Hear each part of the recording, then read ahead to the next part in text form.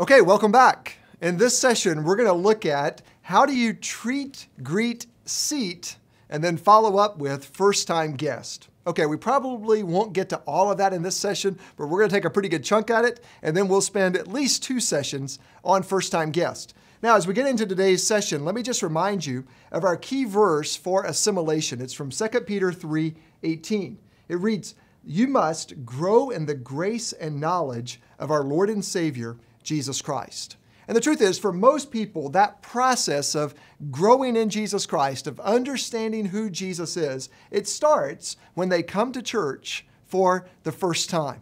So I don't know if you can remember in your own personal walk with God when you came to church for a first time. But coming to church for the first time can be a very intimidating process. And even if you can't remember coming to church for the first time, you can certainly remember going on vacation and checking into a hotel for the first time. Perhaps you went to a large resort and you walk in there and you're not even sure where to park or where to unload your luggage or where the front desk is. This can be a very confusing and unsettling experience to go somewhere that you've never been for the first time. Well, when it comes to first-time guests, they have the same experience as you have when you go somewhere for the first time. But unfortunately, coming to church is even more intimidating. You know, it's a very intimidating thing for someone who's never been to church to show up at a church for the first time. They don't know where to park. They don't know if they're going to be welcomed. They don't know if they're going to like the people. They don't know if they can trust you with their children, or they don't even know where to enter. And some of you have renovated your sanctuary so much that if they come in what looks like the main door, they actually walk into the choir loft. So this is something we really have to think about, that first-time guest experience. And you know, a lot of people will come to church for the first time, but it's a very difficult challenge to get them to return to church for a second time. But here's a startling statistic. People decide whether or not they're coming back to your church within the first 7 minutes of arriving. So within the first 7 minutes, they're making up their mind, am I going to like this church and am I going to come back? So you have 7 minutes to make a good impression. Now, there are some things you can do to overcome that if you make a bad impression, so it's not like it's your only chance. God will give you grace and hopefully power, even if you mess it up. But we want to do all that we can in those first 7 minutes to make a good impression on our first-time guest. And so if you think about it, if you're a teaching pastor or a preaching pastor or the senior pastor, first-time guests have probably already made up their mind before you've even delivered the first word of your sermon. And contrary to what you may think, first-time guests often show up early. They're the early arrivers. It's your regular attenders that often show up late. So they show up before the service starts. Maybe they sit in the parking lot for a couple of minutes and watch people go in and out of your building to try to figure out how the flow might work. They might go in and sort of spy on the children's area before they go to check in. They might arrive in the sanctuary when there's just a handful of people. And what are they thinking about? What are they experiencing? What are you putting in their hands? How are you creating that experience, basically from the parking lot all the way into the church, and then once they get back home? Well, that's what we're going to look at in these sessions. When someone comes to your church for the first time, I want you to focus on 4 big areas. And so this session and the next session will be broken down into these 4 big areas. The first area that we're going to look at is what I call pre-service. Pre-service. This is the focus that I want you to have in your church before the service even starts.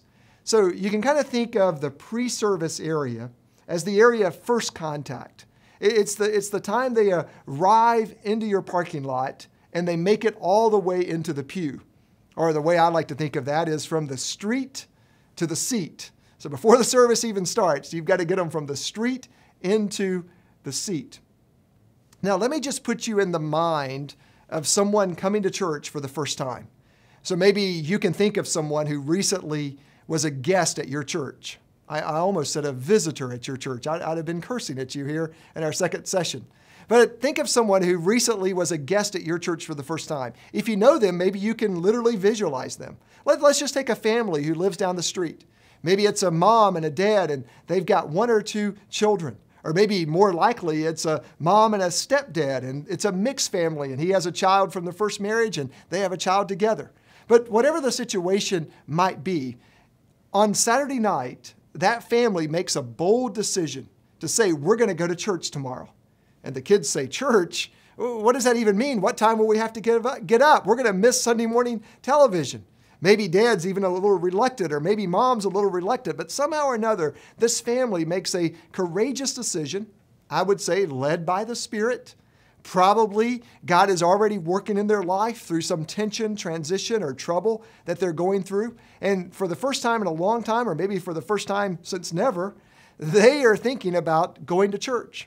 And so now on Sunday morning, they have all of these dreams about what that Sunday morning is going to be like. Maybe dad thinks, I'm going to get up early and cook pancakes for the entire family, and I'm going to make this a great Sunday morning, the best Sunday morning that we've ever had. And mom has dreams about how she's going to dress and how she's going to dress the children and how they're going to make it down to that church. Now that's going on in the positive side of their mind. On the flip side, they're thinking, I wonder if we'll be welcomed.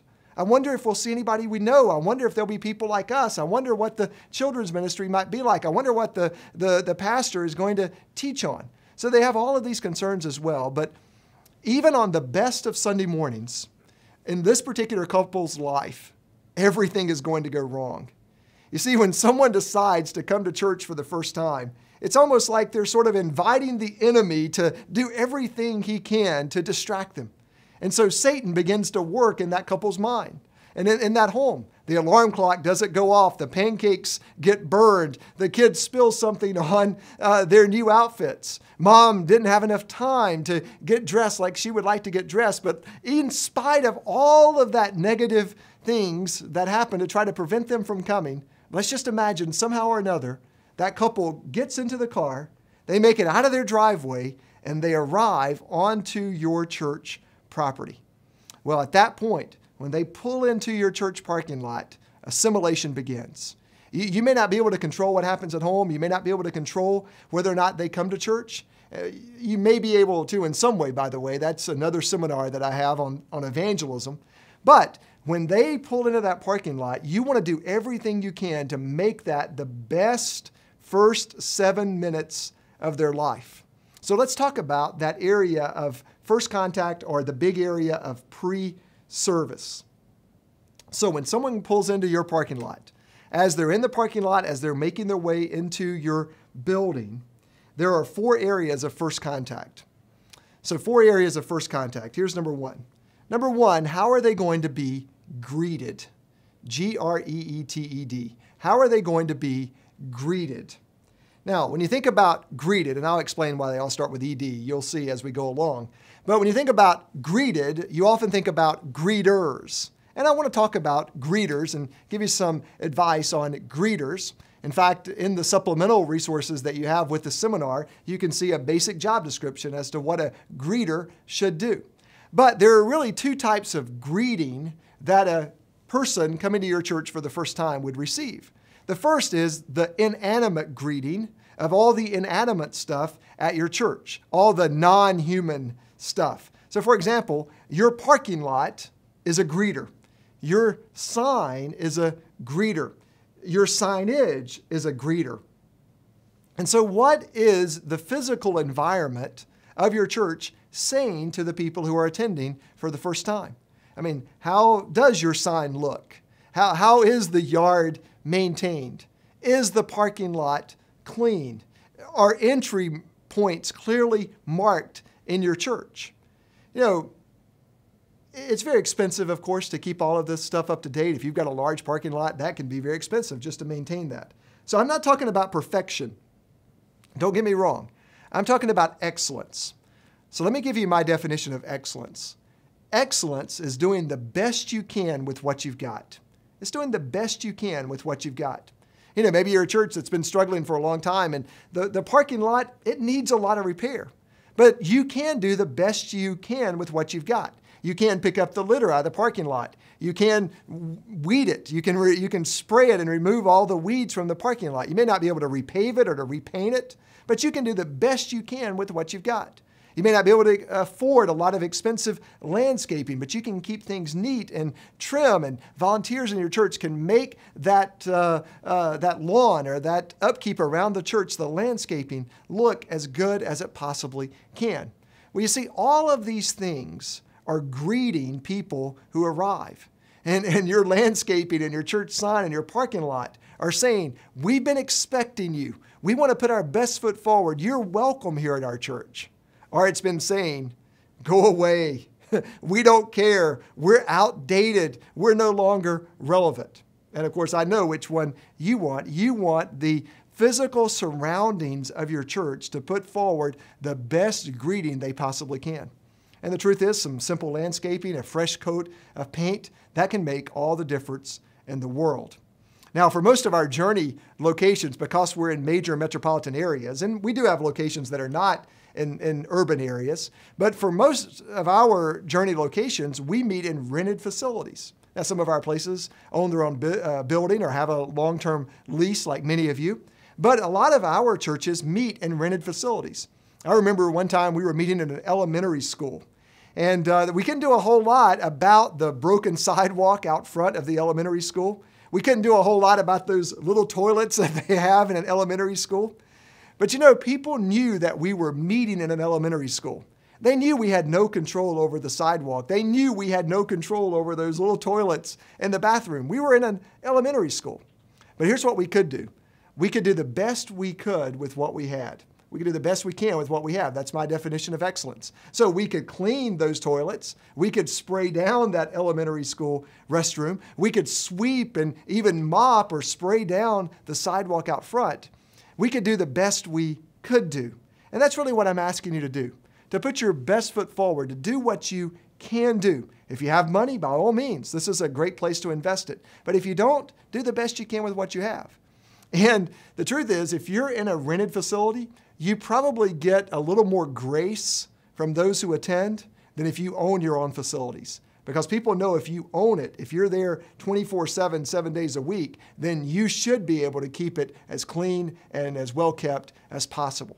But there is this area of greeted, and the physical surroundings hopefully say to everybody who comes to your church, you're welcome. Come on in. We've been expecting you. We wanted to put our best foot forward. Just like I was talking in the last session, if you were coming to my house for dinner, if you were my guest, we would clean up. We would do the best we could. We might sweep some of the toys underneath the couch, but we would at least do the best we could. So that's the physical surroundings when it comes to greeted. Now, another part of the greeted area is your greeters.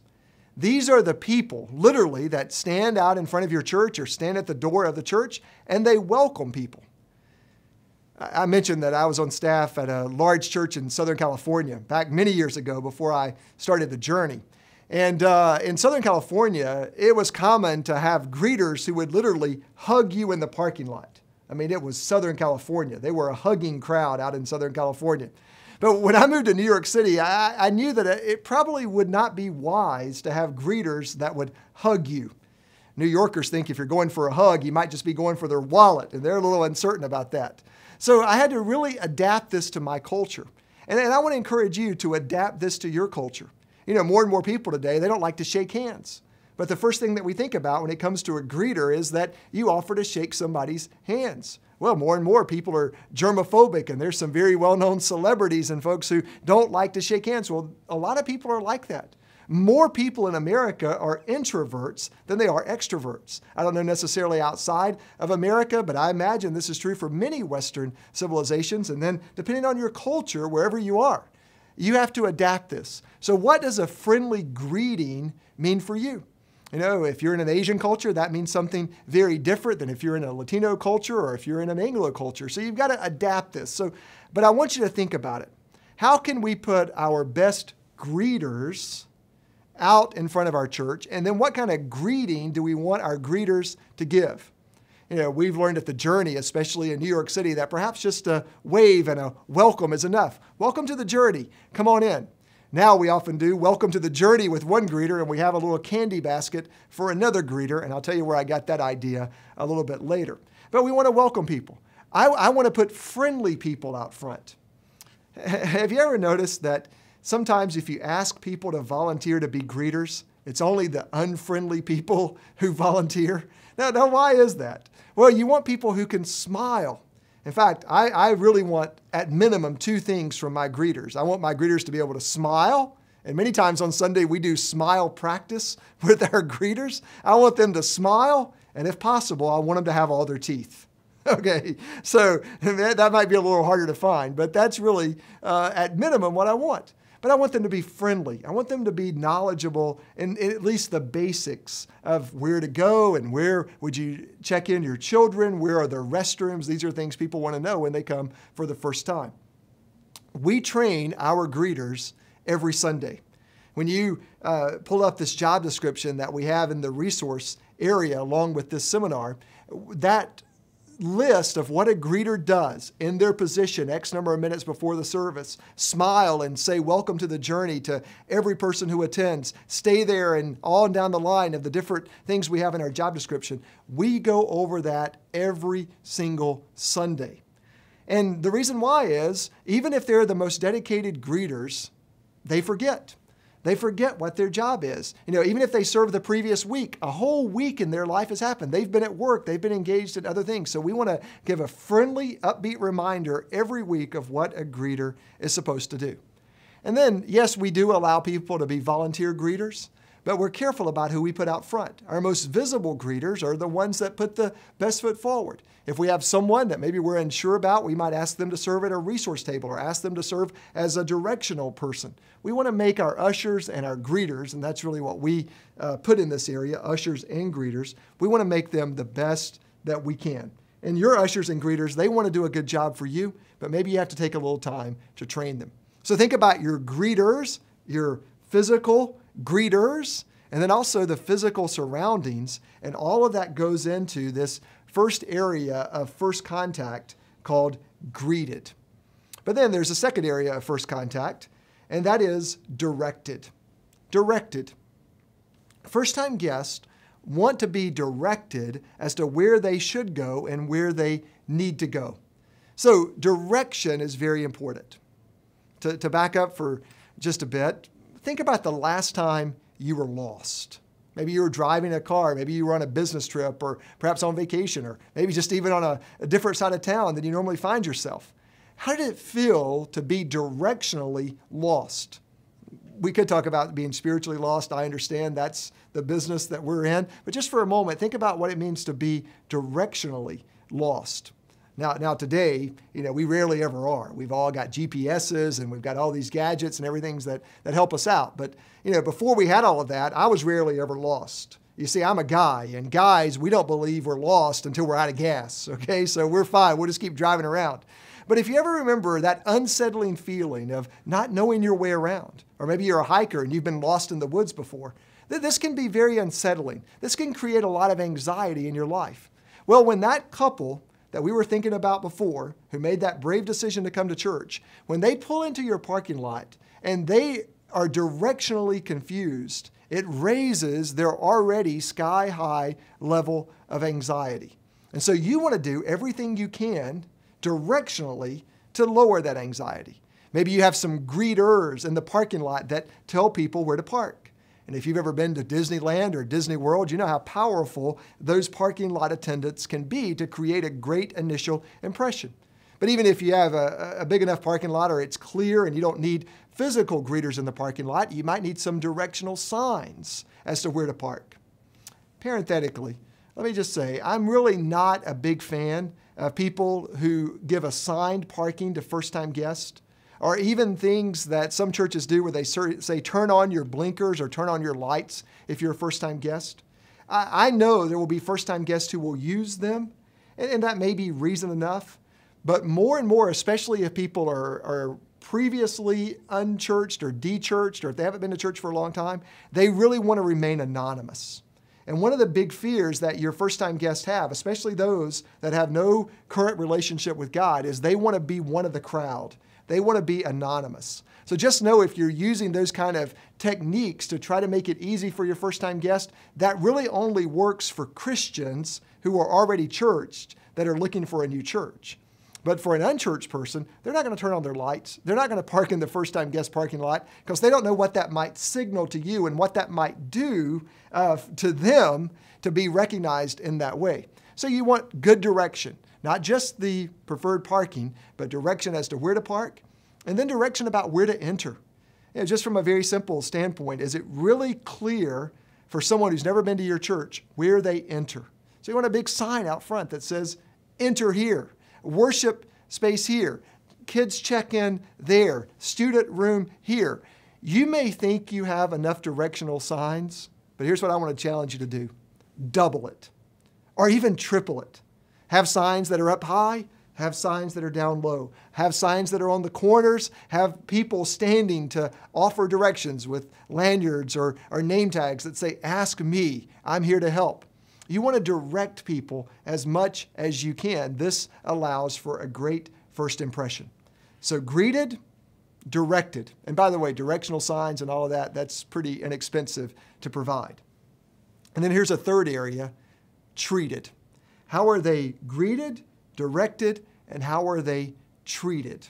Now, this is a little more of an atmospheric type idea, a little more ephemeral, just a little more of a feeling type area than perhaps greeted or directed. I mean, directed, you either have the signs or you don't. Greeted, you've got friendly greeters who smile and you've got good physical surroundings, or you don't. But when I talk about treated, I'm really talking about how a guest might feel when they come to your church. Do they get a positive vibe from your church? That sounds like a good Southern California phrase. Do they feel welcome when they come to your church? Are you treating them with respect? And you know, respect starts in the parking lot. Respect starts with the signs. Respect, it means you think about where they are versus where you are. You think about how they feel versus how you feel as a longtime member of the church. But a first-time guest wants to be treated with respect and in a way that makes him or her feel like the church is glad that you are there. I don't have this in my notes, but you know the Bible verse, right? Where it says, I was glad when they said unto me, let us go to the house of the Lord. Well, you want people to feel that joy when they walk into your church. But if we're honest, we've all been to churches where it didn't seem like the people were glad that we were there. In fact, I've been to a few churches where I felt like they were sad that they had to be there. And then I kind of felt sad myself. I've been to at least one church I can remember where I almost thought they were mad that I was there. And they were like, who are you? And what are you doing here? And why are you messing up our church? Well, I want to create this warm, friendly, glad environment. Yes, you do that with the parking lot. Yes, you do that with signs. Yes, you do that with smiling faces. But many times it's the little touches. It's the little things that show that you care. And when it comes to assimilation, little things don't mean a lot. They mean everything. Let me give you an example of this. When my wife and I were both in college, somebody gifted us one time with a weekend away. The Ritz-Carlton, which was about 4 hours from our house, was running a weekend special for $99. And a caring couple said, you guys have worked really hard. You're both in school. They gifted us with a weekend at the Ritz-Carlton. Now, full confession, contrary to how I look and sound, I'm not the normal customer for a Ritz-Carlton. I tend to stay in much lower brands of hotels, probably like you. But this was a real experience for me, and at that particular time, I'd never been anywhere this ritzy, forgive the pun. But we arrive at the Ritz-Carlton. Just to tell you the story, I was in graduate school at Duke University in the Raleigh-Durham area of North Carolina, and the Ritz-Carlton was in D.C. So after school, we get in the car, we drive up to D.C., and we arrive in the early evening at the Ritz-Carlton, and it's only valet parking. And at that time, I'll tell you, as a young college student, I didn't have a lot of experience with valet parking. I was a little intimidated to pull into the valet parking, and immediately the valet attendants came out. Now, if you've ever been to the Ritz-Carlton, and I think they still do this to this day, they're dressed up, they have the hat, they have the tails, they have the tuxedo. The first attendant runs around to my side, opens up my car door, and then immediately goes around to the other side and opens up my wife's car door, and he says these words, whom are we welcoming to the Ritz-Carlton? My wife Kelly said, I'm Kelly Searcy, this is my husband Nelson, to which the first attendant immediately turned to the second attendant and said, Mr. and Mrs. Searcy from North Carolina have arrived. Now let's just pause right there for a second. First of all, I sort of straightened up in the seat and thought, I have arrived. I mean, I have arrived. I've arrived at the Ritz-Carlton and they're welcoming me. My second thought was, how does he know we're from North Carolina?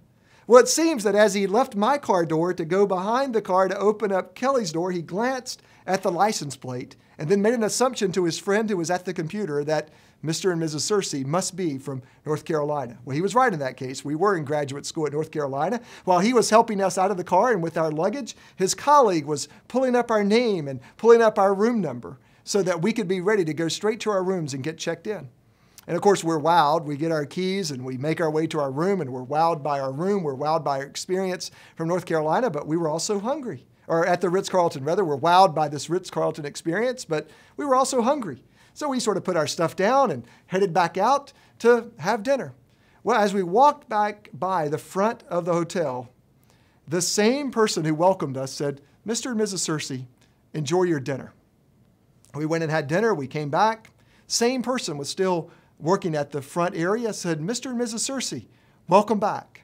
Well, by this point, I'm so intrigued. I've got to have a conversation with this guy. How in the world can they remember our names and treat us the way they're treating us? And so I talked to the valet, and he says, "We're trained at the Ritz-Carlton to call people by name the second time that we see them. So I've been rehearsing your name since I first welcomed you earlier this evening. And so now every time I see you, I want to be able to welcome you by name. And we have a practice here to welcome people by name the second time forward. I may have to ask you a second time, but from there on out, I want to know your name." I said, "Well, how often are you reminded of this?" He said, "Every shift, we're reminded to call guests by name." And I said, what do you mean every shift? He said, "Well, before my shift starts and all of the employees start their shift, we have a pre-shift meeting where we go through the Ritz-Carlton Credo." I said, "Okay, what's the Ritz-Carlton Credo?" He says, "We are ladies and gentlemen serving ladies and gentlemen." And then after we go over the credo, we go through these very specific instructions, these values that we have, these practices like calling guests by name, like giving you the best night's stay that you could possibly have. And he listed off several others that you can find books and articles about the Ritz-Carlton and discover. I'm just amazed by this. We leave this, and before we head up to our room, we notice there's a restroom in the lobby. So we decided to take advantage of that. My wife goes into her restroom, I go into mine. When we come back out, we both have this amazement on our face, because in her restroom at the sink, they had a lot of nice lotions and a lot of nice soaps and even some mints. Now, in my restroom, they didn't have necessarily the nice lotions and the soaps, but I didn't care. They had these great mints. And so we both walk out with this mouthful of these mints, and we're saying, there were mints in our restroom. And we were so wowed by this. In fact, if you come to the Journey today, you'll be offered a mint. If you go to any Journey restroom, you'll find mints and mouthwash in the guys' restroom, and you'll find soaps and lotions and mints and things like that in the ladies' restroom. Because I thought the Ritz-Carlton got it right. In fact, by the time we were done with our weekend stay, we were amazed over and over. And I began to think about that. You know, they're in the good night sleep business. I mean, compared to the places that I normally stay, the Ritz-Carlton is in the same business. That is, just to give you a good night's sleep, to give you a place to stay in a city that you don't have a home in. But the qualitative difference between some of the places I often stay and the Ritz-Carlton is tremendous. Well, I've tried to adopt that treated feeling at the Journey. I want you to feel like you're special. I want you to have a good experience, even in the restrooms. I want our greeters to treat you with respect and give the impression that you have arrived. Yes, I know it's a little more felt than it is taught, but it is those little things, like what you have in the restroom, about how your greeters call people by name. I've never personally been all that great at remembering people's names. I've worked at it. I'm a lot better now than I used to be when I first went in ministry. But I have some people on my team, they can remember people from the first time that they meet. Well, we want that kind of culture. We want that kind of welcoming environment. We're not trying to be Ritz-Carlton. We're not in the sleep business. In fact, we're in something far more profound. We're in the eternity business. We're in the business of welcoming people into our church family. So think about how you can treat people with dignity and respect like they're welcome. And then the last area is, how are they seated? How are they seated? This is simply literally giving them a seat in your worship auditorium or in your worship space or in your sanctuary. And you want to have ushers who know how to seat, ushers who know how to invite people to slide to one side or another so that they can make their way in. And you know, since the heart of our ministry is in New York City, the people who do this best are the people at the Broadway shows. And if you've ever been to a Broadway show in New York City or perhaps in your town, you know that these ushers really know what they're doing. They give you something to hold. They give you a program. And you know, even large grown men, they somehow feel more comfortable if they're holding something in their hands. And I'm a big fan of using a program in your church or a bulletin, and I'll show you how to do that in future sessions. But you give people something to hold, and then you help them find their seat. And if your church is very crowded, you have particular ways and processes that you've developed to find a seat. But more than likely, people will be able to find a seat in your church, and then they sit down and they're ready for our second focus area. But that's going to be in our next session. In this session, we've looked at the pre-service area, and I've given you 4 areas of first contact, 4 areas to think about in the pre-service area from the street to the seat. In the next session, we're going to pick up our couple, our first-time guest. They're in the sanctuary. What do we need to do now? But that's next time. See you then.